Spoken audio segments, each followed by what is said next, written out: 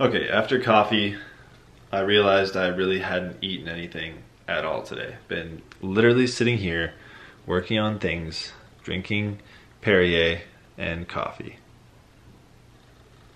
So I figured it was time to get some food. I didn't want to make anything, so I ordered Thai food. If you didn't know, I used to go to a Thai place in Eugene, my old stomping grounds, the old place where I originated the vlog back in the day, 4 years ago. 400 and some episodes ago, which is crazy. But I used to go to this Thai place called Tasty Thai, and I found a Thai place here in Phoenix that actually makes fairly good pad Thai, which I'm stoked about.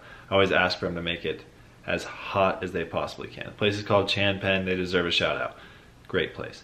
Also, I realized that when I was a little kid, I used to, not little kid, but a few years ago, I would make fun of people for using selfie sticks. And now I literally talk to a selfie stick or use a selfie stick every single day. How crazy is that?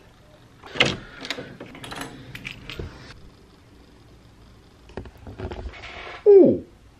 You cannot tell me that that isn't some of the most delicious looking pad Thai goodness you've ever seen. YouTube channel. Subscribe. Anyways, chilling out the rest of the night, so I don't know if there's going to be any super interesting content outside of just me chilling out maxing. I do want to explain the bounds though, so let's cut to that part of the vlog. Here's the thought behind the stair bounds and the bounding up the, here it is.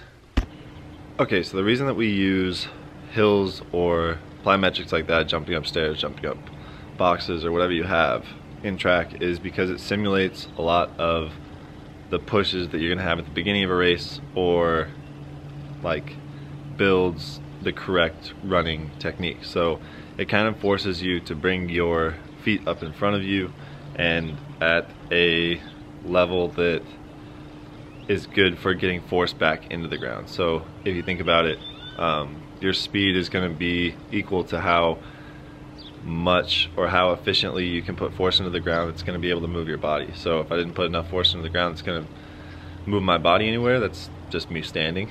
If I put some force into the ground that equates to a little jump, then I'm putting more force into the ground than my body weighs, and I'm going to be like, there's a differentiate. Anyways, when you that was a long explanation for something that shouldn't necessarily have taken that long. So when you come out of the blocks, you're at an angle that's like whatever, pretty steep, and then throughout the race you get to a pretty much vertical. You're still at a slight forward lean all the way through the race, depending on whatever event you're doing. When we work on the hills, it forces us to kind of maintain that position, maintain that forward lean into the hill, work on our dorsiflexion, and like proper running form as we push through the hill to try and run faster up the hill.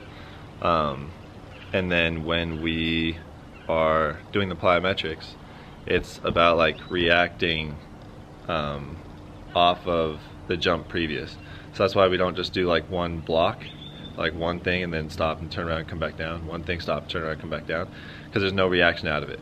If you were to jump up onto a box and then react out of it, or like jump up again and then just land on the box, walk off. We did that a bunch as well when we didn't have stairs. But a simple set of stairs, I think that was 22 stairs with like a weird little gap, or 21 stairs with a weird little gap, so it's probably closer to 25. And you just try and set like a goal. I want to make it up in 3 jumps, I want to make it up in 4 jumps, I want to make it up in 5 jumps. Then you have to carry your momentum to get to the next jump, and it forces you to be from a loaded position and be very reactive out of it. So like reactive out of the blocks, you're in a very squished up, scrunchy position. To extend and get to a much fuller, like explosive position, then you need to be able to react out of that scrunched up position. When we jump like that on stairs, it forces us to be in those good positions. The other stair bounding stuff is really just like building calf strength, building quickness, and working on those fast twitch muscles, similar to like what jump rope would be. Anyways, that's gonna be the end of today's video. I hope that this this talk helped you understand why we do some things. I know a lot of you guys always ask why we do certain things in our training or in my training, and that it all has a purpose, and I love explaining it because, like I said in yesterday's video, I'm kind of a track junkie and I love that stuff. But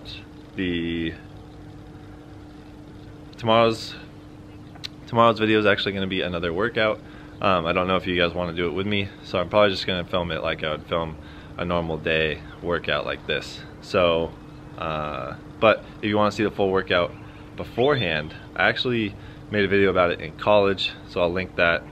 I think it comes up here, so I'll link that up here, and then you guys can watch that. And yes, I did vlog in college, so literally the exact same thing. I've been doing this for a while.